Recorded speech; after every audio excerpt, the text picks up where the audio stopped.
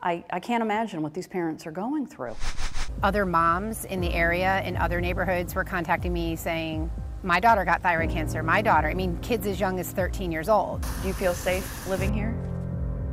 I did. We cannot stick our head in the sand and say there's not a problem. I was very convinced that, the coal ash is, contaminating all of Mooresville. Decades of scientific evidence and medical research tell us there is no connection between coal ash, thyroid cancer, and ocular melanoma. Coal ash is not hazardous.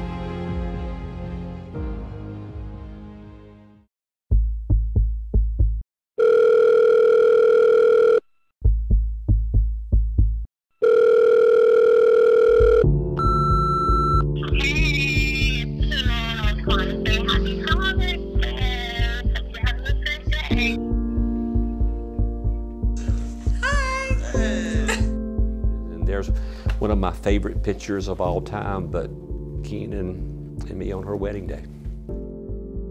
I still remember the day she called me when she said, Dad, they found a tumor on my eye. And I went, what do you mean, a tumor on your eye? And she said, it's melanoma. And I didn't dare let on to her, but my heart just sank because I knew this wasn't good. Keenan Colbert was 23 when she was diagnosed with ocular melanoma, a rare cancer that on average affects 5 in every 1 million people. We found out it's somebody typically like me that gets ocular melanoma. It's typically a white male in maybe their 50s or 60s. And the more research we did, we said this is just off the charts to have someone who's 23 years old, female, having ocular melanoma. Off the charts. Keenan was a fighter, though. She said, remove my eye. I don't want any cancer cells in my body. She fought for years, all the way to the end, when the incurable cancer took her life. She was 28. This is the end of the voicemail her dad, Kenny, still listens to every Father's Day. But Keenan's diagnosis and death sparked questions that would soon lead to something much bigger than her family could have ever imagined. A few months later, there was a young lady by the name of Meredith Legg who was diagnosed with ocular melanoma. And I said, this is just very freaky that we've got 2 girls that are both in their early 20s that have been diagnosed. And then shortly thereafter, we found a couple of other people that lived in the area around Hopewell High School. So I said, this is very strange. Now we've got 4 females. 2 went to Hopewell High School and 2 lived within sight of Hopewell High School.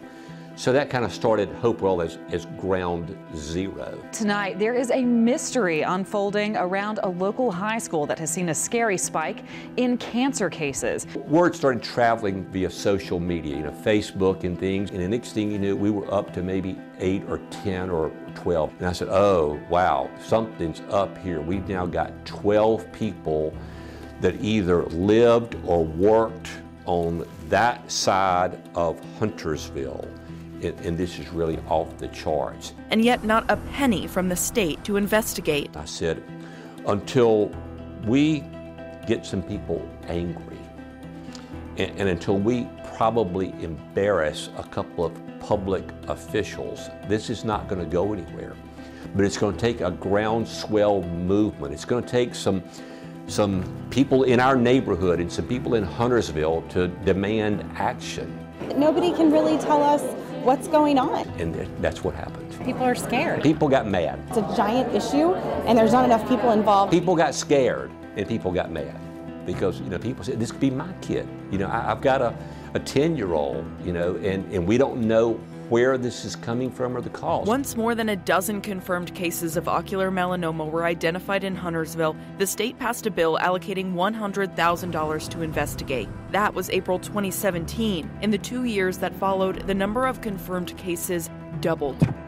In October, the grant money ran out. Good evening. The results of the investigation were shared with a packed room. 2 years of geospatial research, genetic testing, and soil testing turned up nothing. And then this, so quick that you might have missed it. But I've talked with 4 new patients. The potential total now 30. 30 people in this town of 50,000 who have one of the world's rarest cancers. They told us, hey, we've done all this testing and it's inconclusive, but by the way, there's 4 new cases. Rob Kidwell, multi-term commissioner for the town of Huntersville. Well, it's frustrating. You know, we can't say that there's, it's inconclusive or there's really nothing connecting it and then say there's 4 more cases. Well, there's something there. There's something there. We have to look for it. What's your biggest frustration? How slow it moved. How slow it moved. 2 years, no answers, and no more money. And right now there's no new testing scheduled. No. But that isn't the end of this story, because just down the road in the neighboring town of Mooresville, another mystery is unfolding. My name is Trisha Edmiston. I'm Danielle Bolger. My name is Steve Durant. My name is Catherine Canlin. I was diagnosed with thyroid cancer. 2010. And I was diagnosed when I was 13. Last January. This part of the story starts with Taylor Wind. And she developed a lump on her neck, on the side of her neck. They said it was a swollen gland, probably, and I shouldn't even worry about it. Her mom, Susan, pushed for more tests. And so 7 weeks later, we get a diagnosis that she had thyroid cancer and it had spread throughout her whole neck. Taylor was just 16. She had thyroid cancer. Doctors had to slice open her neck to remove it. I just wanted to kind of put that out there, the truth that she had cancer. And immediately that's where people started contacting me. Neighbors on my street came to me and they were like, we had thyroid cancer. Other moms in the area in other neighborhoods were contacting me saying, my daughter got thyroid cancer, my daughter. I mean, kids as young as 13 years old. And she started wondering if maybe this wasn't all just a coincidence. I asked our doctor, is this normal that there's 3 thyroids cut out on my street? And she said, that doesn't sound right. But Susan didn't want to wait around for the state to allocate research money. She'd seen how slow things moved in Huntersville.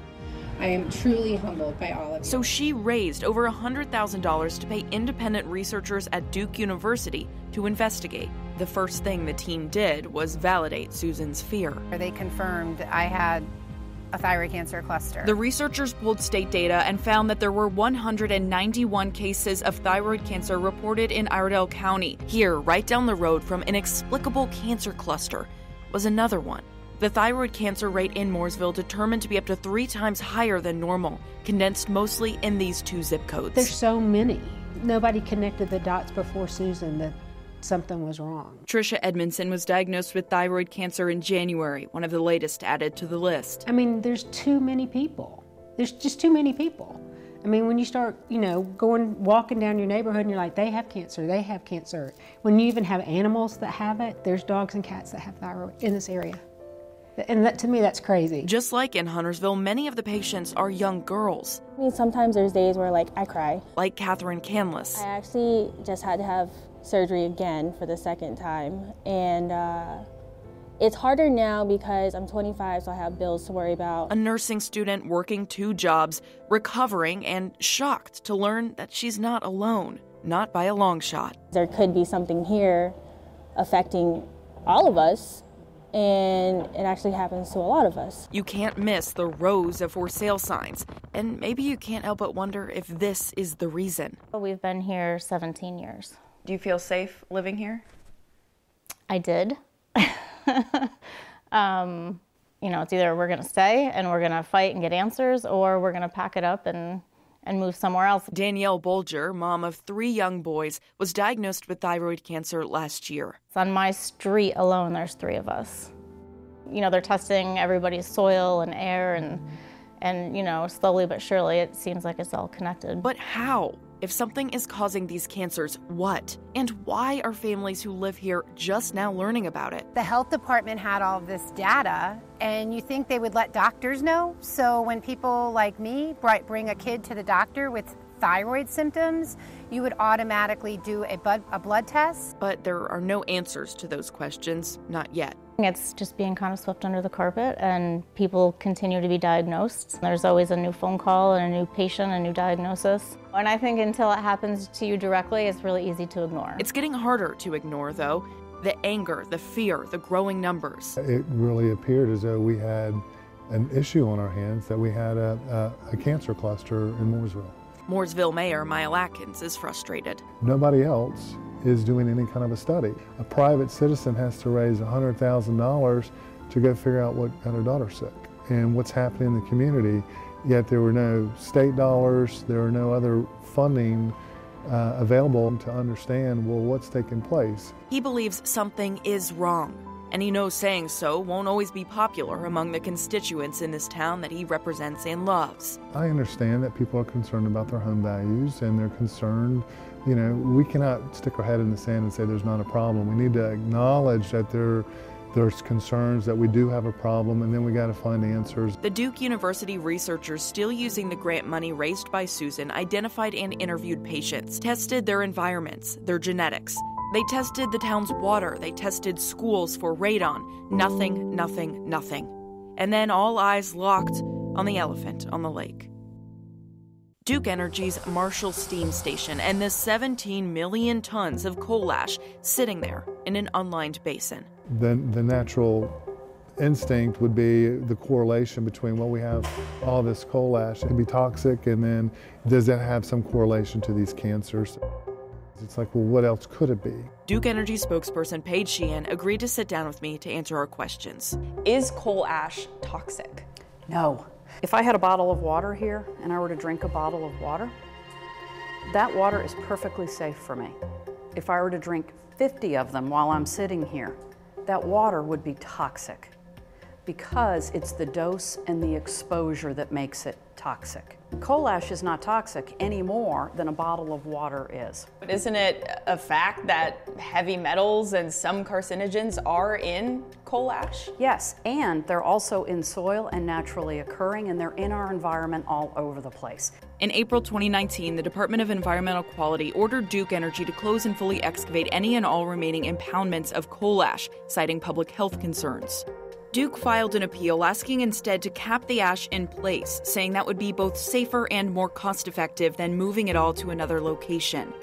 A few months later, the utility company lost that appeal. They'll have to move forward with the excavation. Meanwhile, they maintain the ash is not harmful to the people who live nearby this plant. So if coal ash is the same as dirt or water, why are state agencies like the DEQ and federal agencies like the EPA requiring that they be closed, capped, excavated? I'm not suggesting that coal ash is the same as water. I'm talking about when you look at toxicity, it's about dose and exposure. There is a constituent in coal ash, arsenic, that is a carcinogen. The EPA has looked at that and studied it. They have determined that someone would have to have a very high exposure rate over a very long period of time, like inhaling it, for example, before they might face a health concern. Duke Energy says no, the coal ash in this basin is not lined, as current laws would require, but they say it is closely monitored. It's not in the air, in the soil, and in the water in any measurable way. But let's go back a few decades before coal ash and its potential health concerns made headlines. Records we uncovered from the DEQ show coal ash from the plant was once sold as construction material. People could pick it up by the truckload and bring it home. Was there a time that people could pick up coal ash and use it for construction fill, things like that? Back in the 1990s and the early 2000s, as our community was booming, there was an interest in using coal ash as a structural fill. Duke often sold or marketed through a third party coal ash to outside folks who wanted to improve their property. But absolutely it was acceptable and regulated by the state. But that realization hit residents hard. Records show the ash was integral to the construction and housing booms in both Mooresville and Huntersville. A lot of this coal ash was used. Do we know where all of it went? We don't. We honestly don't, because at the time, it was legal to sell it or, use it. We've been living amongst, structure fill and coal ash for decades. Enter newly elected State Senator Vicki Sawyer. The Coal Ash Management Act does allow for a certain percentage of coal ash to be used as beneficial fill, is what they call it, and I just felt like that shouldn't be in our environment. Even though Duke Energy says they don't sell coal ash for construction anymore, Senator Sawyer filed a bill this year that would officially ban the practice statewide. That bill did not go anywhere. I think it just honestly died because I didn't have enough horsepower as a freshman young senator to get it moving. Besides, she says the basins were being ordered to close anyway. And Duke Energy says the ash used for those projects contains less than 1% of trace elements like arsenic. But still, people began to wonder. The Duke University researchers have now begun testing the soil around the schools in the area that were built around the time coal ash was commonly used for construction. And they started asking questions of the men and women who transported and used it back then. Landscapers came to me.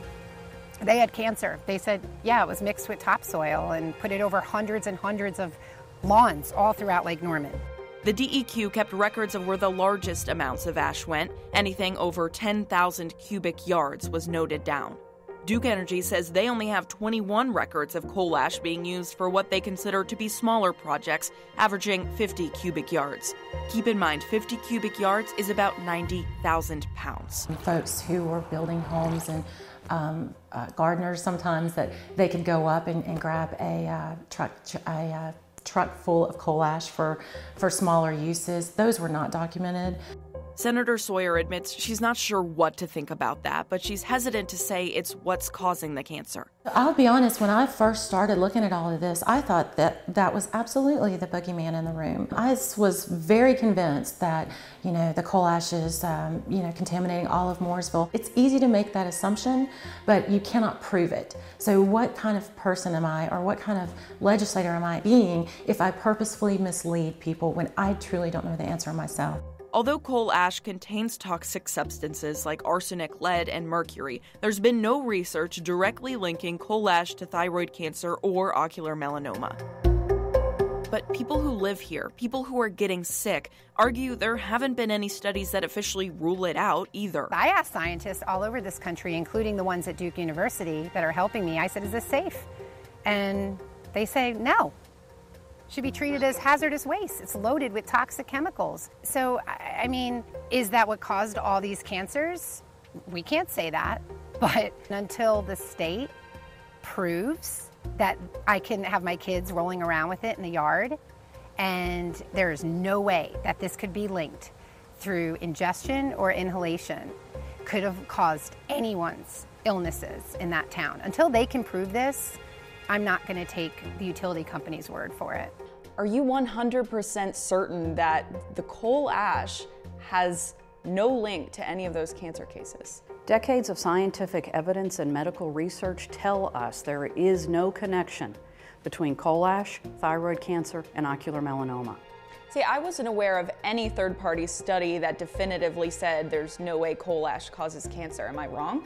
I can tell you coal ash does not cause thyroid cancer and ocular melanoma. I asked for a copy of any research that conclusively ruled out coal ash as the cause of these cancers. You said there are studies out there that prove there was no link. I just asked if you could send me.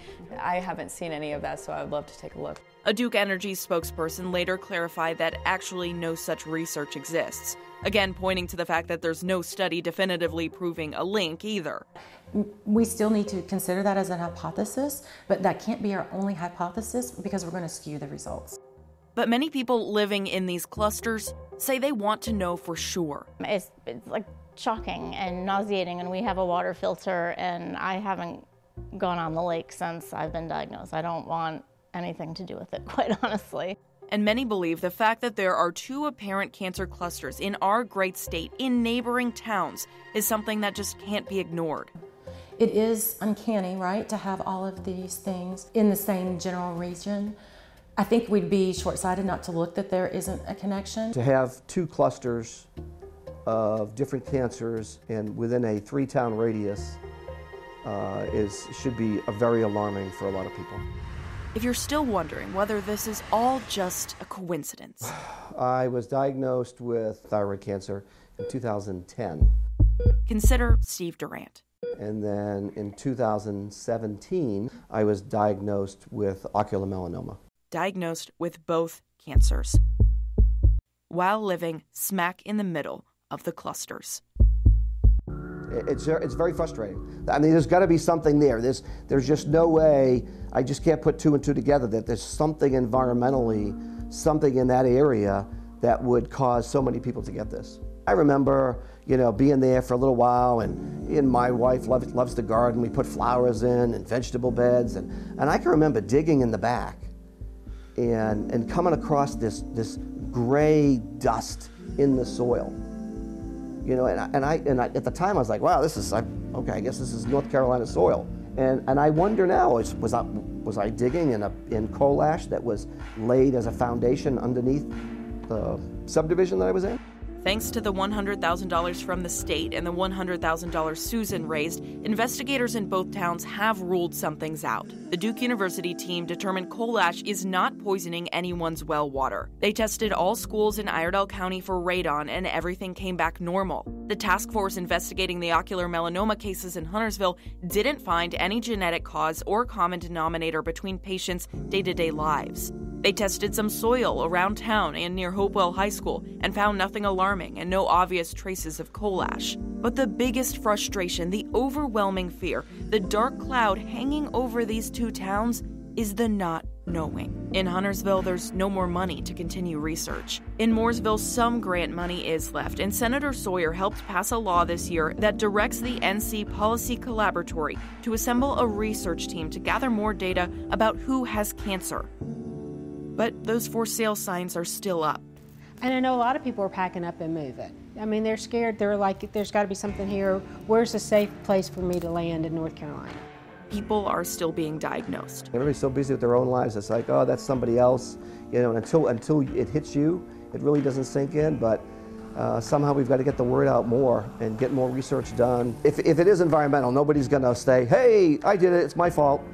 So we're going to have to do the hard work, do the research, you know, somehow raise some money, get the state involved. The state health department says they're monitoring the situation and have made formal recommendations for more research to be done. It just really honestly boils down to money. But so far, state legislators have not approved a penny more. They don't care because it hasn't happened to them, but it could happen to them if answers aren't found out. It could happen to anybody. A bill that would have given Huntersville researchers another $100,000 grant never made it past committee. Managing expectations of how government works is the worst message that I have to send, that it does take a long time, that there are no answers right now, that we are continuing to fight.